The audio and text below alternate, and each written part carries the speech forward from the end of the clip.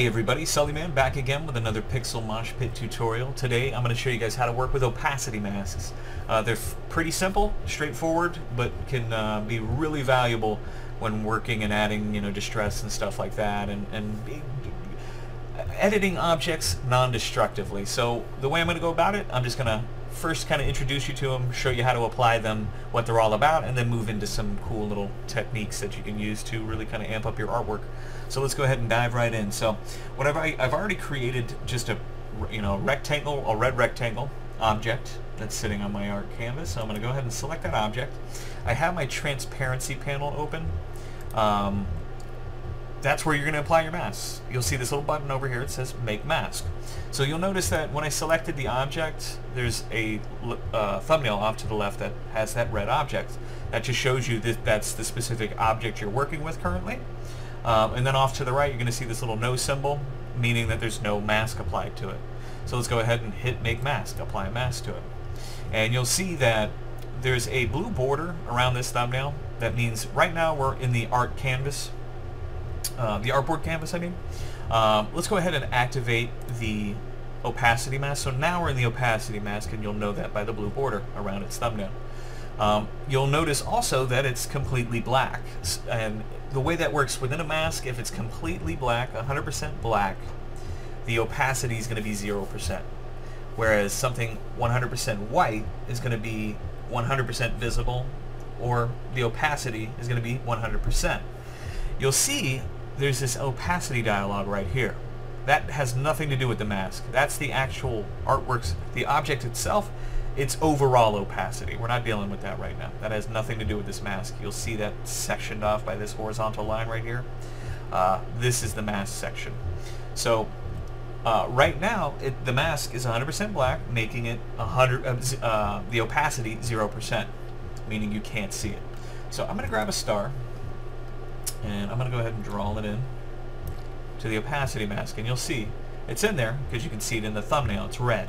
Now red isn't 100% white. It's probably got, if you were to take that red and make it grayscale, it would probably be somewhere between 70 and 90% white. So it's going to have an appearance in the opacity mask of 70 to 90% opacity. So I'm going to show you that by turning off the visibility of the background, and I do that by Control-Shift-D. So you'll see that the transparency designated by the checkerboard in the background, you can see that through some of that red. So now the other cool thing that I'm going to do is I'm going to take this object and move it around, and you'll notice I'm not getting the full star because I'm going outside the border of that specific object. Remember, our object is this red rectangle, so wherever I move it around, once I reach the limit of the piece of object, but the actual object that I've selected and applied a mask to, there's nothing to be visible or invisible. There's nothing there. It only works within the object. So now, knowing that, I'm going to go ahead and instead of this red, I'm going to go ahead and apply 100% white to that. And you'll see now I can't see the checkered background because I've applied 100% white, which makes the opacity 100%. You cannot see through it. It's 100% opaque. So now with that knowledge, you'll see that I can move that around, and I'm going to go ahead and release the mask, meaning I want to remove the mask from that object. And you'll see wherever I left that, all those objects in the opacity mask are now revealed, as well as the original object itself. So I'm going to delete that star, and you'll see that the object's there. I didn't delete anything from it. I didn't erase. So in a sense, let's grab the eraser tool. If I'm to use the eraser tool and slash through this object, you'll see I have two objects now. But what if I wanted to keep the original object intact, like if it was a photo or something like that? I can't do that. This is destructive. That's the reason why we use opacity masks, to be non-destructive. So I'm going to go ahead and delete this object. I'm going to go ahead and Control-Shift-D to turn my background back on. And I'm going to head over to this tote bag here. So I had a question in the comments, and somebody was asking, hey, I followed your t-shirt mock-up tutorial, and I was trying to apply it to a tote bag, but I couldn't get the insides of the bag to disappear. So I'm going to go over and show you how to do that. So I'm going to go ahead and turn the background off again. And you'll see this is just a tote bag image I found on Google. And I'm going to go ahead and use an opacity mask to knock it out. And this is something you can create using that video. Watch that again to see how you set up the mockup. I'm not going to do that today, but I'm going to show you how using an opacity mask you can knock out all these elements. So let's go ahead and I'm going to go ahead and apply the opacity mask. Actually, let's not do that first. Let's go ahead and trace the main object out before we do that, because what I'm going to end up doing is when I click mask, it'll disappear. I don't want to work from that because I can't see it. There's different ways you could actually apply the mask. Grab a rectangle. Whoops. Well, we applied the mask. I didn't follow my own directions. Activate the opacity mask. You can throw the red in there to show some visibility if you want, but I'm not going to go through all those steps. You can make it white, trace from that, and then invert. It's just a pain in the butt. I'm just going to release. I don't need any of that stuff. So before I apply the mask, I'm going to go ahead and trace the object out. I'm going to set the fill to nothing, and I'm going to set my stroke to, let's just make it black. I'll make it real thin to like a 0.5 or 0.25, and I'm going to get started on tracing this thing out. So I'm not going to follow it exactly, and I'm going to go ahead and speed up the video here just to get the tracing done.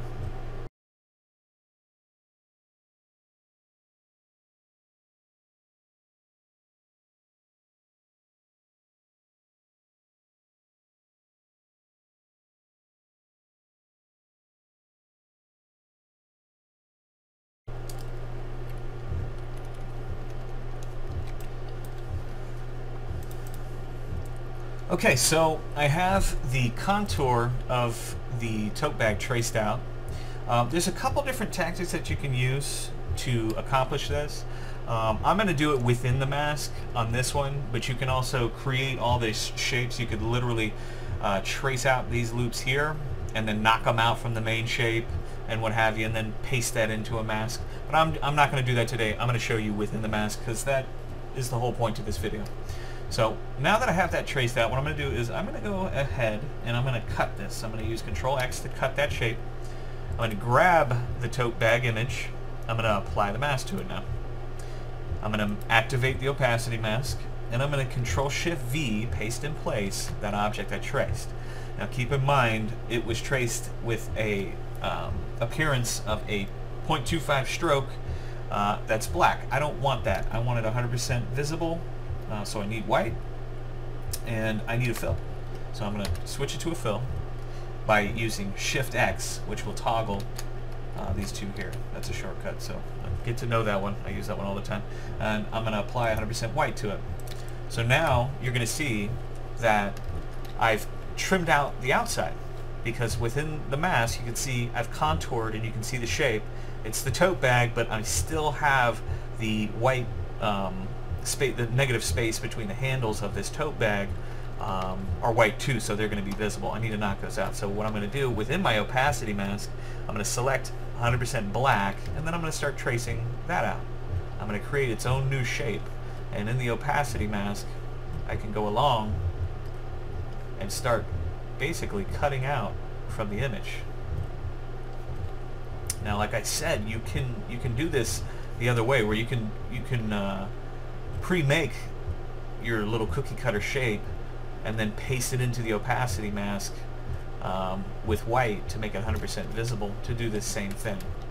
I'm going to go ahead and speed up the video and finish up the rest of this tracing.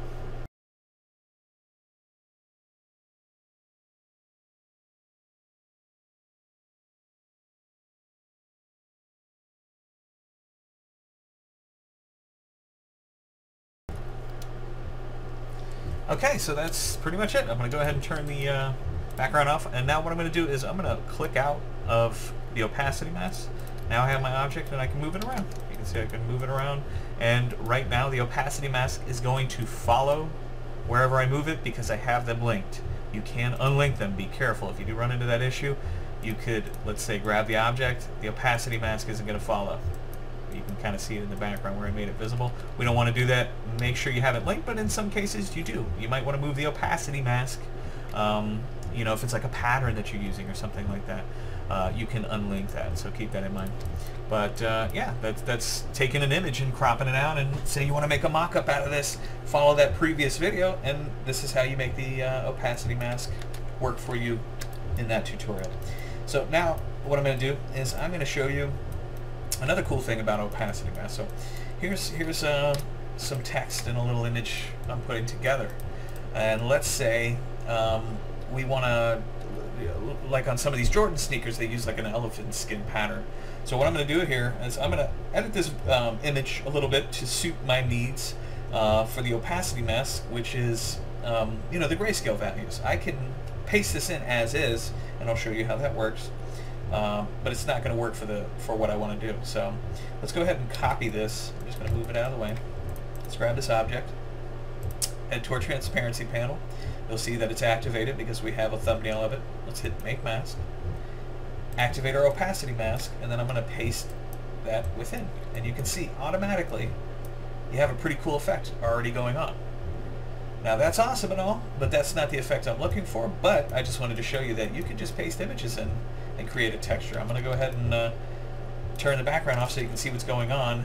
You can see that it's not necessarily exactly what I want. Even this gray stuff is pretty it's not as opaque as I want it to be. So I'm going to show you kind of how to get that Jordan look too. So I'm going to turn the background back on. I'm going to go ahead and release the opacity mask, delete this object, and I still have my original. So now what I'm going to do, it's going to be a two-layer process. I want this gray to stay. I don't even want to mess with that. I'm going to hit copy, and then I'm going to hit Control F to paste in front. So I have two objects, and I'm going to make this one black.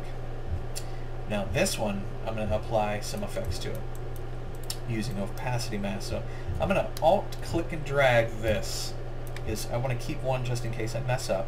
I always like to work non-destructively.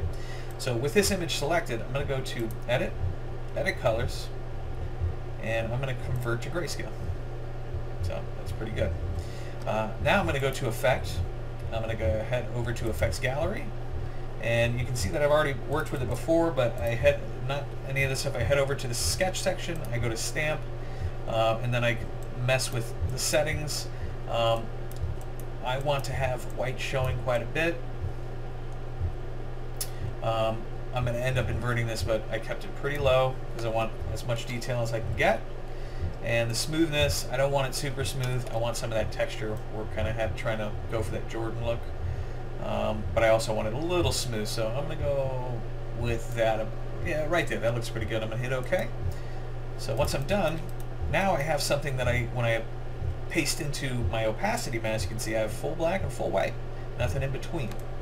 So it's going to work pretty well. And now that I have that, I don't want the white sections that are here are going to be what's visible. I want the cracks to be visible. So I don't want the cracks to be black. I want the cracks to be white. I'm going to head back to Edit, Edit Colors. Oops, select the object first. Edit, Edit Colors, and then Invert Colors. So now they're inverted, and I have the sections that I want visible. So I'm going to go ahead and cut that. Select the black. You'll know that you have it selected by looking at the thumbnail. Make Mask to apply the opacity mask. Activate the opacity mask. Now we can see the blue border. And then I'm going to paste in. And you'll see automatically I'm starting to get that look. Kind of how the Jordan sneakers look. So I can stretch that out and do all kinds of stuff. You know, size it the way I want. Maybe that's a little too big. I can move that around here. Maybe Alt click and drag and I can duplicate. Now you can see I have two of the same shape. Flip it around to kind of get the pattern looking seamless. You'll see that I'm keeping the pattern, the actual image ends between the I and the N, so you won't be able to tell the difference. And you can see how quick I've already created that nice look. Yeah, you can image trace and all that stuff, but again, we're talking opacity mask today, and that's one technique, and that was using an image online. I did some edits to the image to get it ready for the mask, pasted it into the mask, moved it around to look good, and now I'm done. So then I can also do with this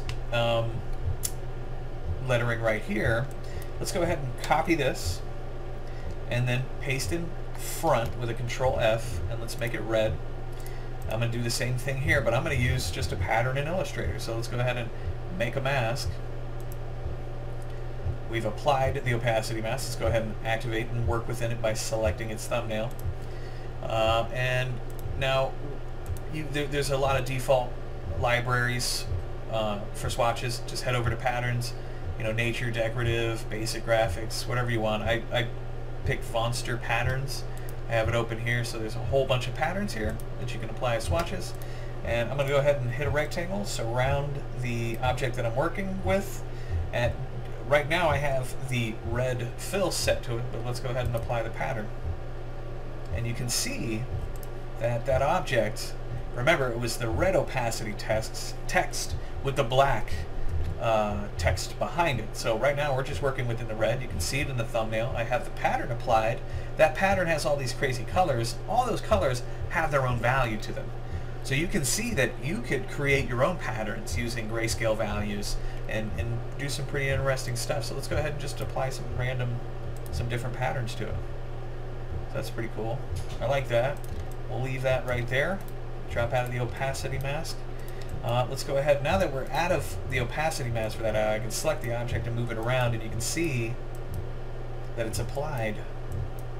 And you can see the visibility there. That looks good in it itself. But yeah, that's pretty much opacity mask. I hope you guys took a lot from this today. Check out the other tutorials. I just released the plastisol transfer tutorial. I might as well show that real fast. Let's go ahead and click this object here. I'm going to go ahead and hit copy, make mask. I'm going to paste in place that same black, but this time I'm going to head to my white, grab my simple sprayer brush, and keep in mind in that previous video that I uploaded, you guys can get a hold of these plastisols in the Pixel Moshpit store. They're ready for purchase, and you can do this stuff with it. So I can apply nice distress kind of stuff. Let's grab some more plastisol cracks. Slap these in here. Whoops, I need my symbol sprayer. And you can see, I can manually create these instead of having to depend on images. And I can shift them around, grab my stainer, knock them out, set it whatever value I want, and be done with it. But I have that in a previous video, so go ahead and check that out too. But yeah, that's opacity masks. Like I said, I hope you guys took something from this today. This is how you work with opacity masks. It'll help you within, creating mock-ups or distressing text or anything your imagination can kind of come up with. So again, I want to thank you guys for watching. Remember to like, comment, share, subscribe, all that good stuff. It definitely goes a long way, and any visit to the Pixel Moshpit store is truly appreciated. Thank you guys for your time, and I'll see you in the next video. I'm going to zoom in. Right now these are gray, and I'm going to go ahead and turn off the